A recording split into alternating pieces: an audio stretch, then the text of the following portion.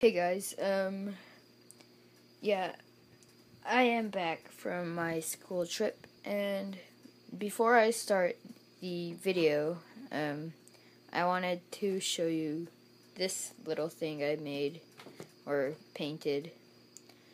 I know it's not that good, but, it was some school project. I finished it in 10 minutes or something. It's supposed to be a tiger salamander, but I feel like I failed around the mouth. But, meh. It's a good, souvenir, I guess. Anyway, marine mat with 4 T's in the end, suggested to make this video just now. So I will be making it. I'll be showing 3 of my firebelly newt adults. Just me holding it, I guess, and I'll be showing you their bellies. And sadly, of course, the paddle-tail newt is aquatic, so I won't be holding the paddle-tail newt, but these guys, I'll be showing you their belly. So, yeah, let's get started with this big guy. Come on, come on. Your guys' tank I haven't cleaned your tank in a week or more. It's getting overgrown. I need to get a filter for you guys.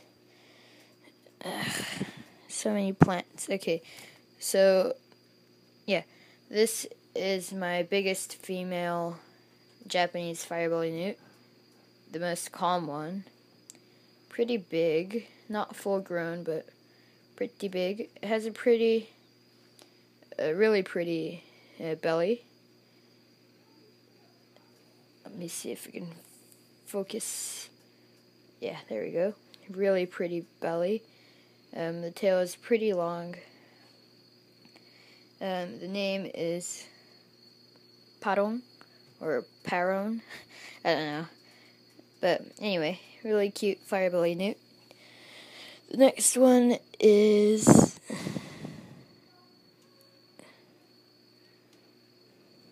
this female that was stuck behind the rocks.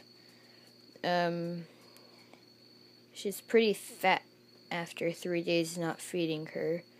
Yeah, she seems to not like me holding her, but really pretty belly. I caught this one in the wild a month ago or more, maybe 2-3 months ago.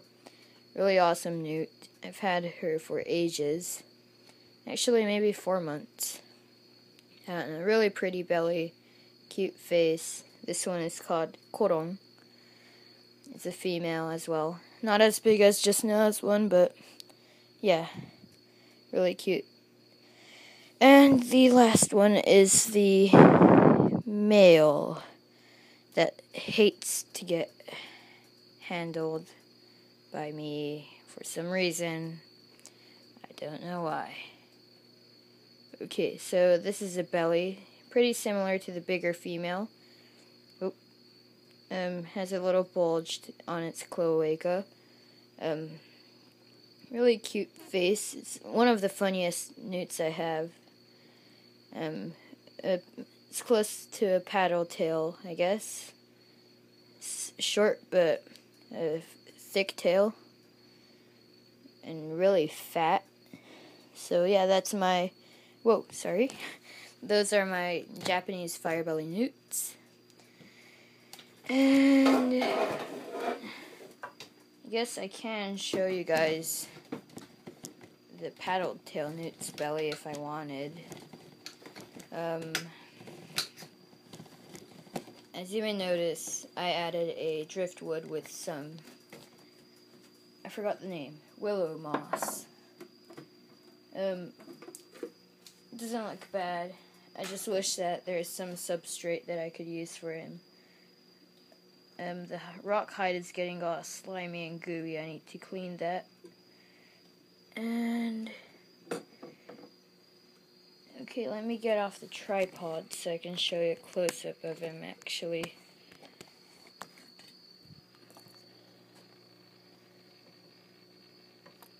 So sometimes he gets up to get a little breath.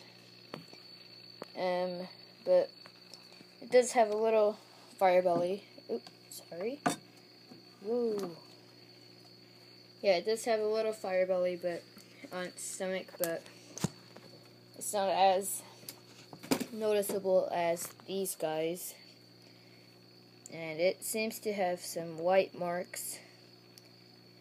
Probably the pet store didn't keep him in a good spot so much. The front of the face isn't perfect. Looks like he's been scratching it a lot. But yeah, really awesome pet. And that was the video.